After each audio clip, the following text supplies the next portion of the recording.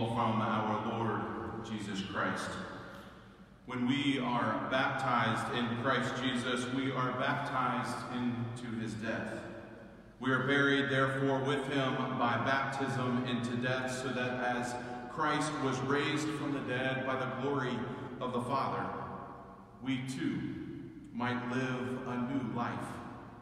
For if we have been united with Christ in a death like his, we will certainly be united with him in a resurrection like his. This is the good news of Jesus Christ our Lord, for Violet Kariuki was surely chosen and claimed in baptism, and therefore now lives eternally with God in heaven.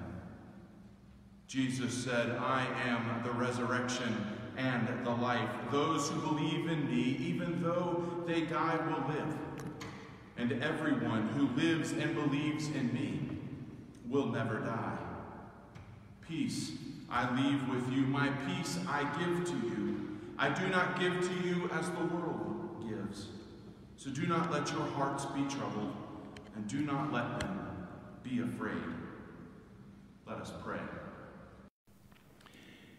Eternal God, maker of heaven and earth, you formed us from the dust of the earth, and by your breath you gave us life. We glorify you.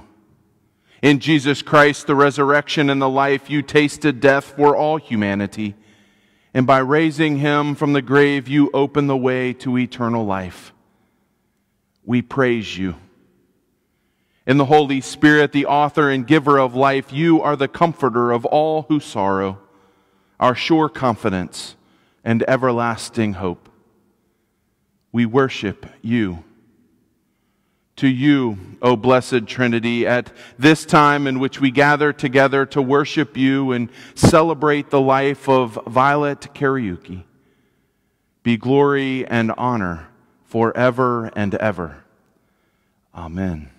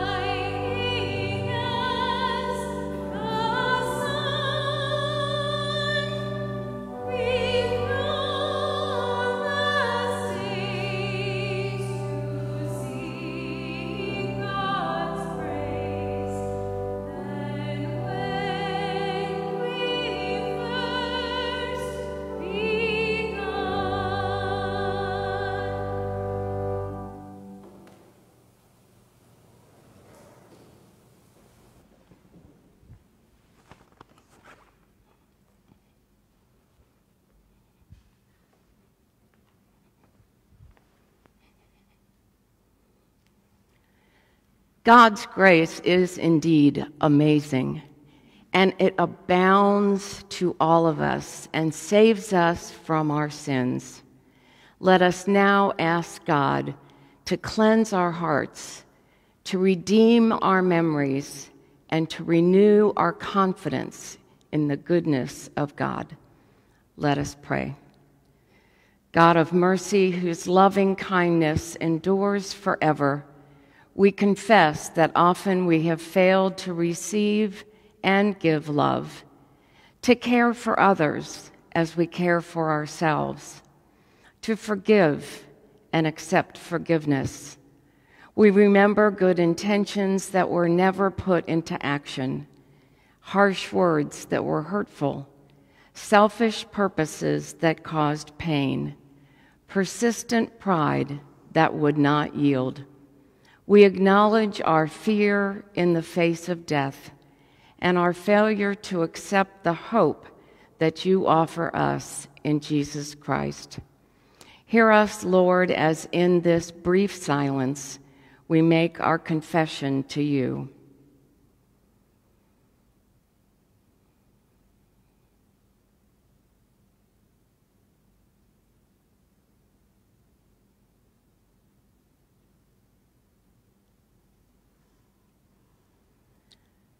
Gracious God, forgive us and help us to forgive others.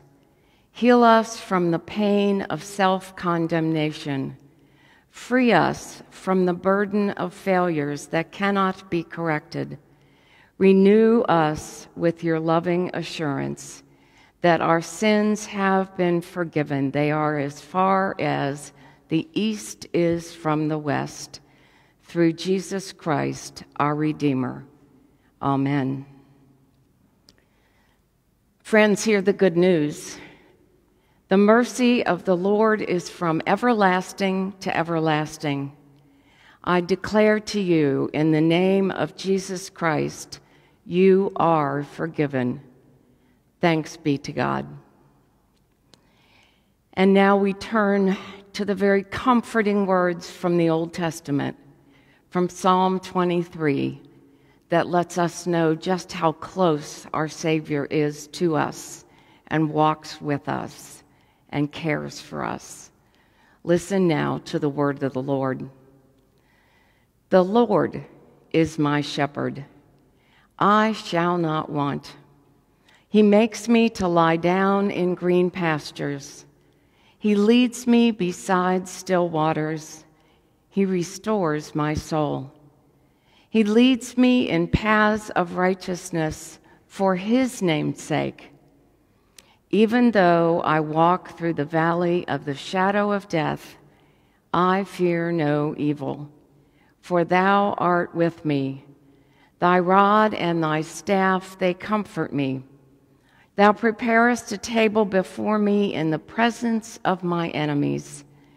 Thou anointest my head with oil, my cup overflows. Surely goodness and mercy shall follow me all the days of my life, and I shall dwell in the house of the Lord forever. This is the word of the Lord. Thanks be to God.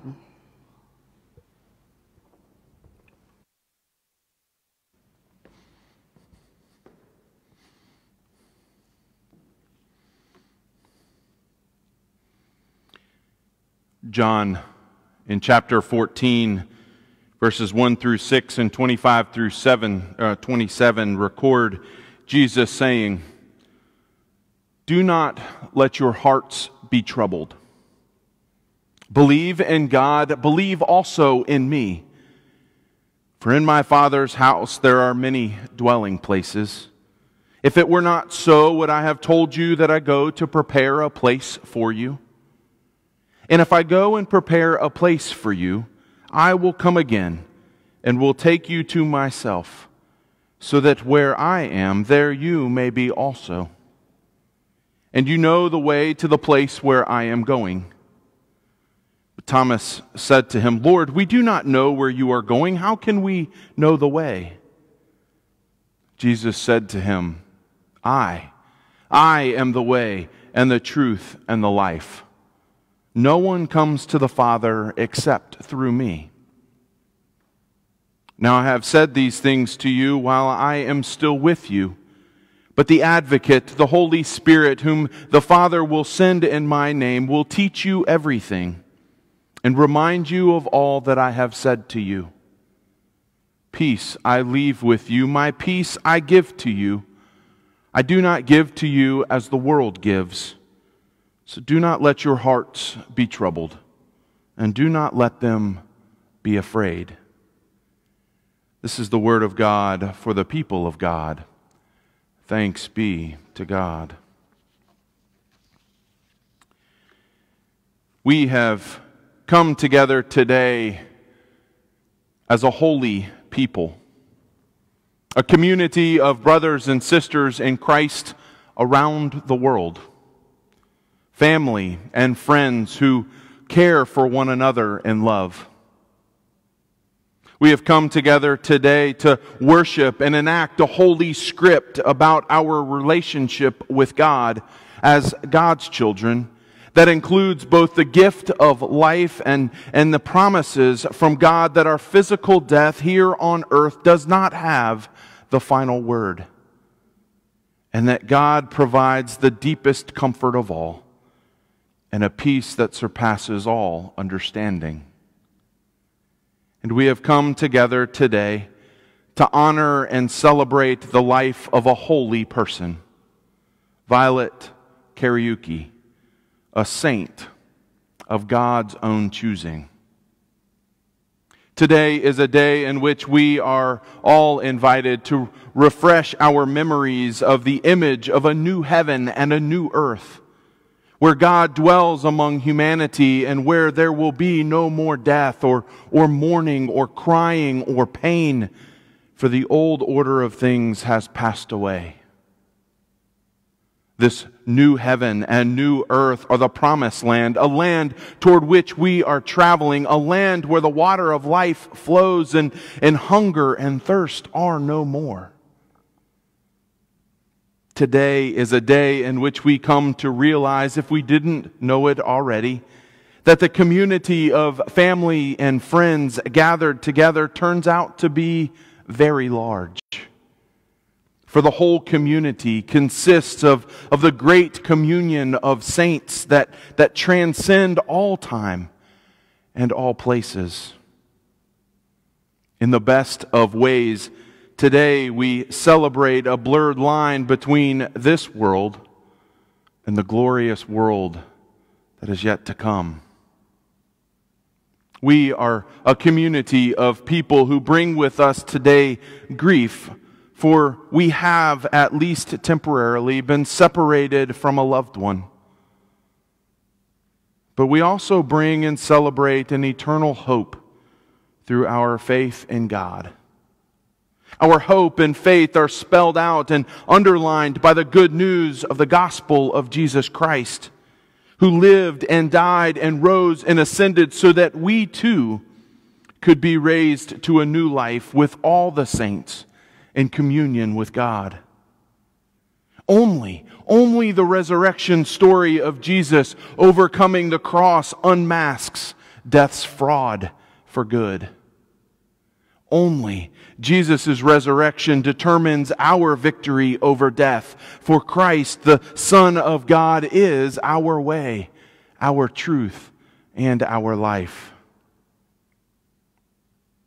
Today is a day in which we, a holy people, adorned in purple for Violet, maybe you're holding purple for Violet, led by a holy script, give thanks to God for the gift of life given to Violet, and for all the ways the grace and mercy of God have been witnessed in her.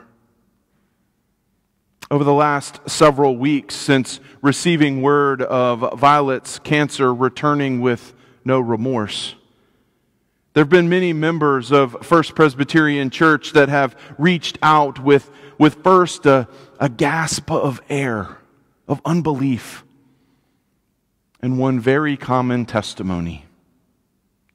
Violet, she is such a beautiful soul. every Sunday. It was a joy to see Violet in worship when she sang right here in this chancel with the chancel choir, as well as when she came to worship in the congregation. Her smile was infectious, like her children's smile. And her presence was full of grace and peace. Each worship we conclude with a charge to share the love and the joy and the peace of Christ with one another. And it is my humble opinion that Violet truly embodied this charge, not just as a response to worship that day, but throughout her daily life. Kathleen Lifsey, our Director of Children's and Youth Ministry here at First Pres, shared with me that Violet once said, "In my work, I always felt like I was doing the Lord's work. Because especially in the hardest of circumstances, I might be the only light that they saw." I asked Kathleen about a word for Violet, and she said, positive, positive, positive. Each Sunday, as Violet departed the church, she made a point to stop and say hello to me. Her comments were brief, but always filled with grace and gratitude. She never failed to give God thanks for the word and the good news of the message, even over the last several months of her battle with cancer. And this makes even more sense now for me after learning that Violet moved from Kenya in 1999 to continue pursuing her degree in theology.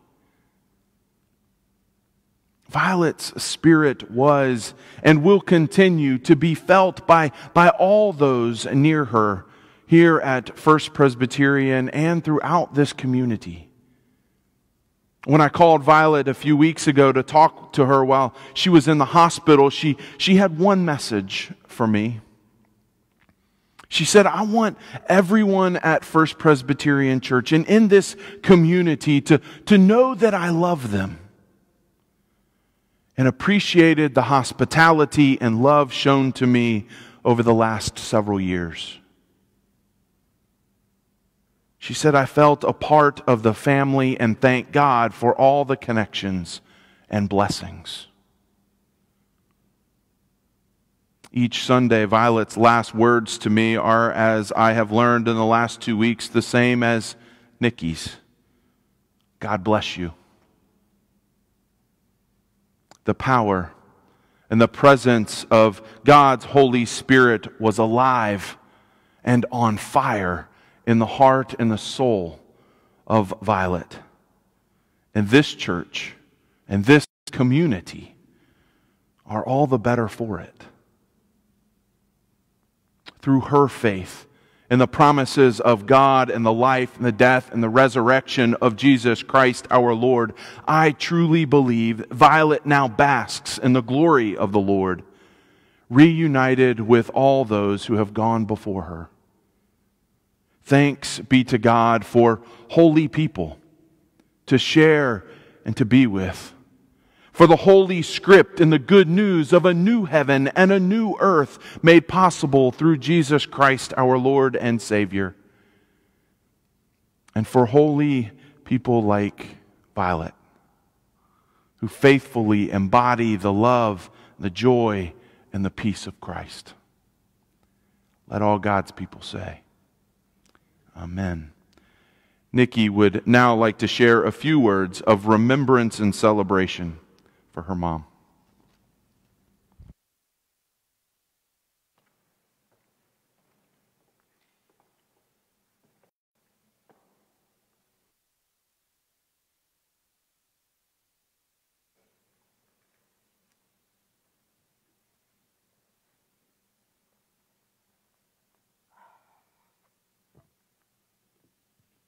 To our lovely godmother Violet, aka Mama Nyakinywa, better known as Mama Nyake, we love you. We thank God for having our parents who are your loving friends, Eva Gaita, Mama Tina, and the late Joseph Gaita Mirengo, choose you to be our godmother in our lives. We would not have chosen a perfect match.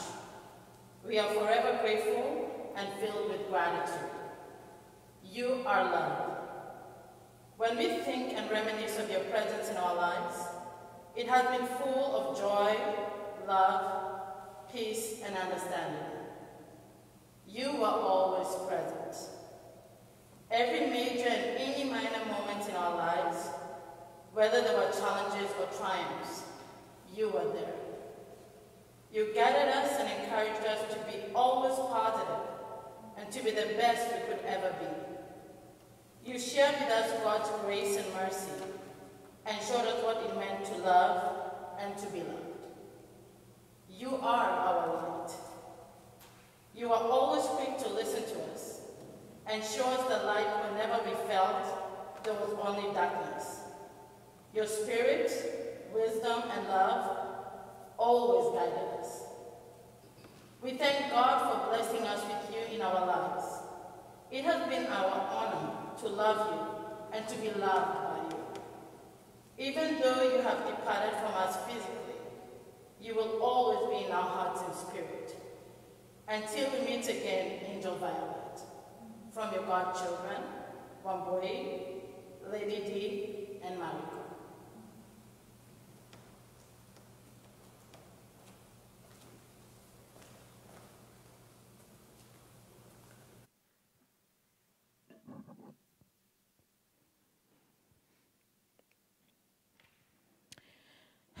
The peace of Christ be with you.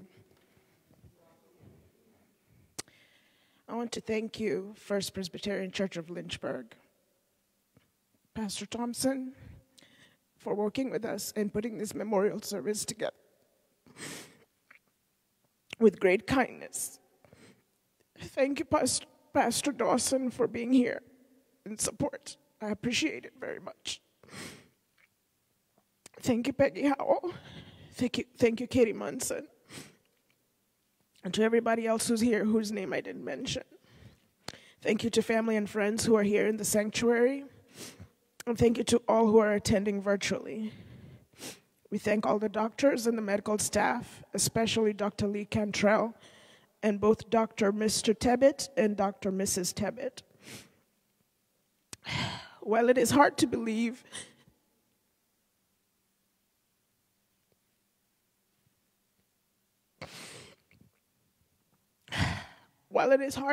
that we are here at this point, I give thanks for my mom's life.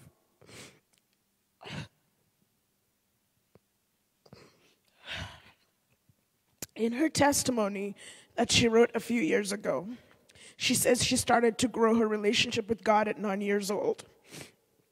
While she knew him before then, things started to crystallize at that age. She started to make more of an effort and be more proactive, learning what it meant to be what being a Christian meant. She continued this pursuit for the rest of her 61 years. Her faith moved mountains, and through her, God made a way where there seemed to be no way in so many times. He was her rock, her redeemer, her Alpha and her Omega. It was her identity. Because of this, her influence on others was clothed with it. The Holy Spirit worked in her and produced fruit. She loved not only her family, but others. She was full of joy and ready to be an encourager to those she met. She had great peace in her life, even when storms raged within and without. She had patience and waited upon the Lord. She had kindness, as can be attested by many that she met, whom she gave of herself. She had goodness, and she believed in the best of people and believed in the golden rule. She had faithfulness in fulfilling the things she committed to do. She was gentle and humble in her work and personal life, as she understood the price Christ paid for our sin. And she had self-control by relying on the Holy Spirit to meet her needs. Her family, immediate and extended, still love her dearly. her brothers, sisters, nephews, nieces, grandchildren, and friends. Share that. Memories of her will remain fresh as a true mother and sister to us, who always went out of her way to assist where she could, a rock in our lives, one who expressed love in a way that is very hard to find. She remembered birthdays, thought of others, and made sacrifices to make them feel special, and did not hesitate with an "I love you" loads and loads. She smiled with kindness and gave hugs, a friend for the ages, a joy bringer to church and at work. Her immediate family has always known her to be a woman of God. It would take books to express how we feel about her. As a wife and a mother, she went far above and beyond to see that her family was safe and well. She gave of herself and taught us how not only to be a unit, but also a family, and also share with others and be thankful. She taught us to sing, and one of her favorite songs was, I'm going to try to sing it. Thank you, Lord, for saving my soul. Thank you, Lord, for making me whole. Thank you, Lord, for giving to me thy great salvation so full and free. She loved us deeply, supported and took on any challenges that came against us. Her most enduring legacy is that she taught us about Christ and about eternal life. I have a poem that I shared with her that I would like to read to you, one of the versions that's available out there. It is called Our Times Are in Thy Hand. It was written by William Floyd. Our times are in thy hand. Father, we wish them there. Our life, our souls, all we leave entirely to thy care. Our times are in thy hand, whatever they may be, pleasing or painful, dark or bright, as best may seem to thee. Our times are in thy hand. Why should we doubt or fear?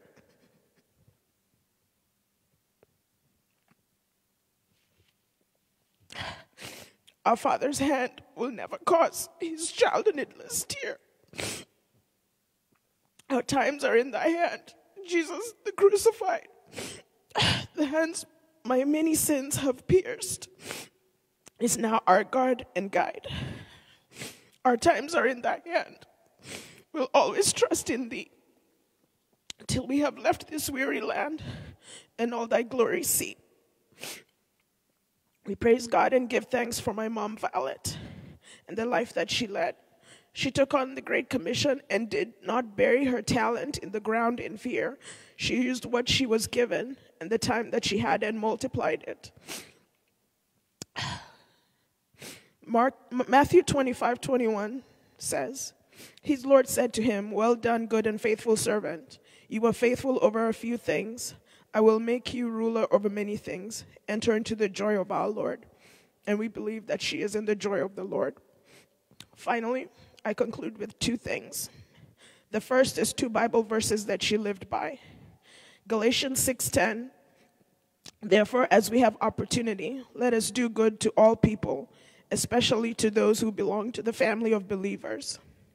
The others is Hebrews 13:6. Don't forget to do good and share with those in need. The second I want to share with you is that her favorite words, she said, were, Thank you, Jesus. She said them at all times, regardless of what was happening. So I say to you, thank you, Jesus, for it all, from the beginning to the future. Amen. We thank you for the 70 years and 361 days that were well lived.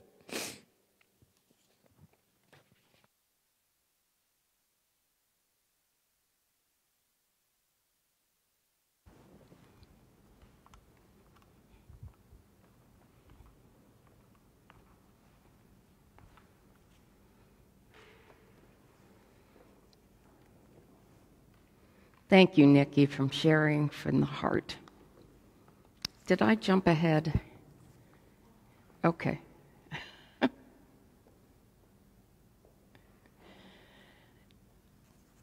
Let us turn to God in prayer. Eternal God, maker of heaven and earth, you walk with us at all times, when life is hard and when it is a little easier. And when it's hard, you make your presence known in great and deep ways. We know that this time on earth is always too short. And yet, we have the hope of looking forward to life eternal with you. And so we give you thanks, most of all, for that great hope, for that truth and that joy that can keep us going when it seems like nothing else can. And we thank you that Violet believed that down to her toes, that she trusted in you and took such joy in her relationship with you that she was able to live each day with a positive attitude and with hope. You began moving in her life at the age of 5, a remarkable age for a young child to begin to understand your presence and your importance. And you created in her a beautiful soul for which we give you thanks. She lived her life with grace and peace, and her love of theology brought she and Nikki to this country and to this area, and we are deeply indebted for both of them, for the ways in which they have blessed our lives and been an important part of First Presbyterian Church and Quaker Memorial Presbyterian Church. Lord, we thank you for the love and mercy that Violet received from you and for her witness to her faith and her trust in you. We thank you for the joy and the hope that she found in worship and for her gracious ways of expressing that to those who helped put worship together. We thank you for her gift of music that she so joyfully shared and was such a gift to the chancel choir here at First. She's known for her infectious smile and for her positive attitude that kept her going even in the darkest of days. And we know that that is because of your presence within and surrounding her as well. And we give you thanks. We give you thanks for special memories of family times together, of friends together, of the blessings that we remember, of love that was shared, and with the incredible way in which she shone the light of your love to others around her. She loved this congregation, and it was a joy for her to be a part of this family of believers. We know, O Lord, that Violet was not perfect, and none of us are, but we come today with the hope and peace knowing that forgiveness has been given, and eternal life is a reality because of your Son, our Lord and Savior. We know, too, that you, O Lord, are the comforter of all who sorrow, and you walk with us, and therefore we can have joy even in the midst of our tears. Violet was such a wonderful role model of being filled with your Spirit that just exuded from her, and the way she loved not only the ministries that she did, but the people whose lives she touched. As we find ourselves missing her presence, May we be filled with the sense of your presence in the lives and love of those around us, and in the assurance of your love. Comfort her family and friends with the power of your love, and in their grief and sorrow, help them to find the calm assurance that you surround and uphold them. Give each of us such faith, the kind of faith that Violet had, for which we give you thanks, that by day and by night and in all times and all places, we might entrust those who are dear to us to your never-failing love in this life and the life to come. We thank you, O Lord.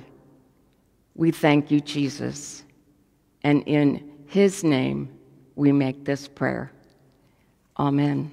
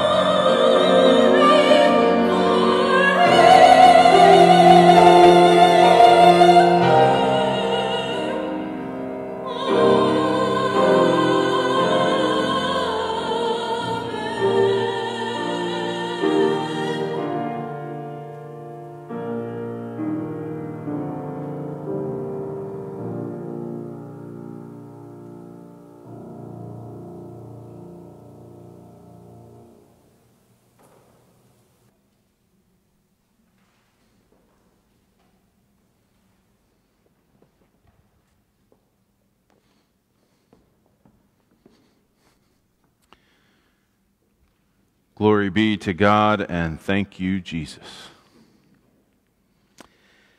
Into your hands, O merciful Savior, we commend your servant, Violet. Acknowledge, we humbly pray, a sheep of your own fold, a lamb of your own flock, a sinner of your own redeeming, a saint of your own choosing. Receive her into the arms of your mercy, into the blessed rest of everlasting peace, and into the glorious company of the saints in light. And the faith of Christ our Lord, who died and rose again to save us, and who now lives and reigns with you in the Holy Spirit, one God, now and forever. Amen. And now may the peace of God, which passes surpasses all understanding, keep your hearts and your minds in the knowledge and the love of God and of His Son, Jesus Christ our Lord.